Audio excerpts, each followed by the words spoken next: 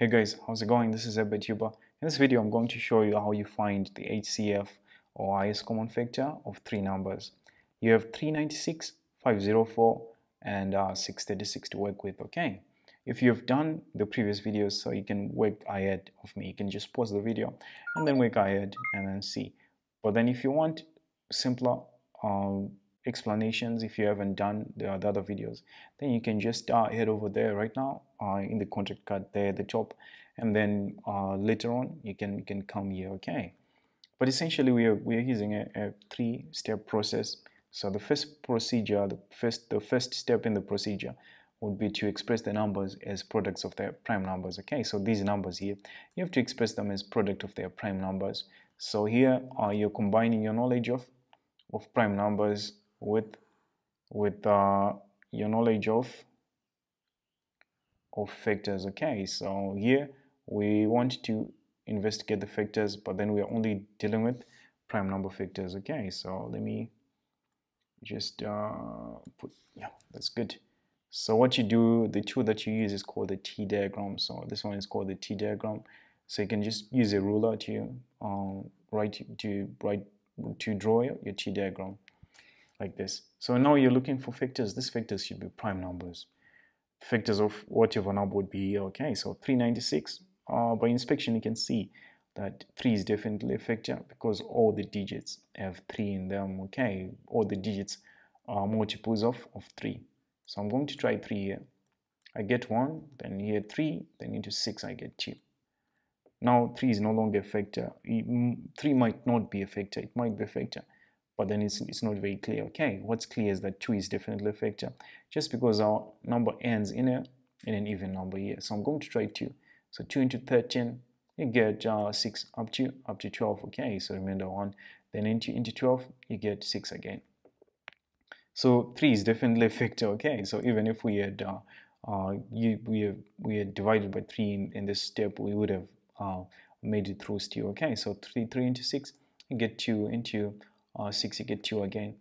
Then here 2 is a factor, so you get 11, then 11 is a factor, then you get 1. So here take note of my presentation, because presentation it's an important part of maths, okay?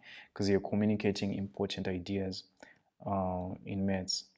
So 396 is equal to, I'm going to write all the numbers that I have here. So I'm just going to write them in the order that they are given, okay? So I have 1, 2, 3, 4, 5 numbers there. I have 1, 2, 3, 4, 5 numbers. So I'm happy with this. Then we can also do the same for 504. So I'm going to purpose the same T diagram. So I'm going to write 504 here. 2 is definitely a factor, so I'm going to start with 2. Into 5, you get 2, remainder 1. Into 10, then you get 5. Into 4, then you get 2. 2 keeps working, okay, just because it's ending in an even number. So 2 into 2, you get 1. 2 into 5, then you get 2, remainder 1. Then 2 into 6, into 12, then you get 6. Okay, 2 keeps working, so I'm going to use, you can also use 3 here. So 2 into 12, then you get 6. So 2 into 12, you get 6. Then 2 into 6, then you get 3. So now I'm going to use 3. So 3 into 6, then you get 2. And then 3 into 3, then you get 1, obviously. And then I'm going to use 3 again, then you get 7. Then 7, then you get 1, okay? So now I'm going to collect my prime numbers. So this would be my prime numbers here. So it's 2 by 2 by 2 by 3 by 3 by 7, like this, okay? So now notice my presentation. Obviously my handwriting is lousy, but then just note my presentation, okay? Just present your stuff as clear as possible. So we are going to do another separate T diagram here. Okay, so we were going to do for 636 like this. Okay, so I'm going to try 2 first. So 2, I'm going to try 3 first. 3 is good. So 3 into 6, then you get 2. Into 3, then you get 1. Into 6, then you get what? You get 2. So 3 into 6, then you get 2. Then 3 into 3, then you get 1. 3 into 6, then you get 2. Okay. Then I'm going to try 2. So 2 into 2, then you get 1. Into 1, you get 0, remainder 1. Then into 12, you get 6.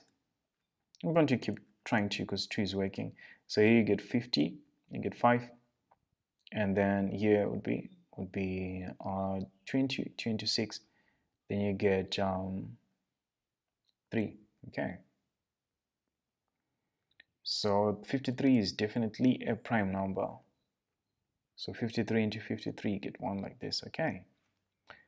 So here, what you'll be having 3 by 2 by 2 by 53 like this. What I want you to do is to write equal signs here. In this first step here, you're supposed to express your prime numbers in powers form, so in index form. So this one would be, you can take 2 for example, and then you figure out how many 2's are there. There are only 2 2's. So 2 to the power 2 multiplied by 3 to the power 2 as well. So there are 2 3's, and then there's also 11. So here you can count the number of digits that you have. So you have this 11, which is 1, then 2, then 2, then 3, then 4, then 5. So it's 5 like this. Okay, you count the powers when there's a power.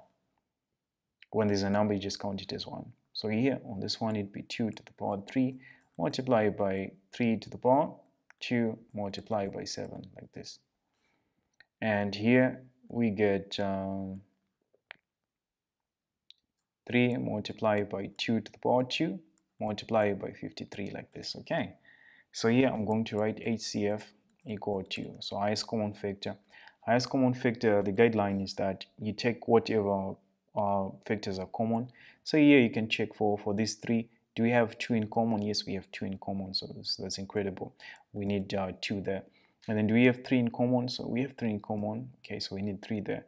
Do we have 11 in common? Nope. Do we have 7 in common? Nope. Do we have 53 in common? Obviously no. And then where there are conflicts, you take the lower power. So if you compare then the common numbers, and then you take the lower power for whatever numbers that you have. So you have 3, and then you have 3, and then you have 2, and then you have 2.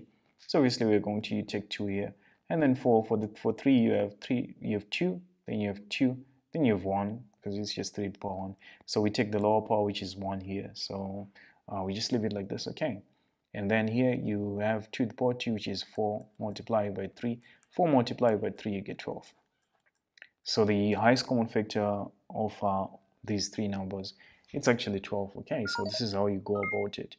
If you're interested in some of these steps, okay, so if you're interested in the logical steps, the very simple steps to help you understand maths better, to help you score well in your exam, then you might want to check out our website, okay, primary.com. We have massive materials there, especially for maths. We're putting together videos which are very focused and which will help you out, okay, especially if you're doing ZMSEC in Zimbabwe. So we think that this would be a cool way of getting some extra lessons, and it's very cheap as well. Okay, so that's just about it. If you're interested, you just contact us with using the number in the description or on your screen, and then we'll be able to create an account for you so that you can start learning with us. So that's essentially it for now. Thanks so much for watching. Make sure you like, share, and subscribe. Yuba out.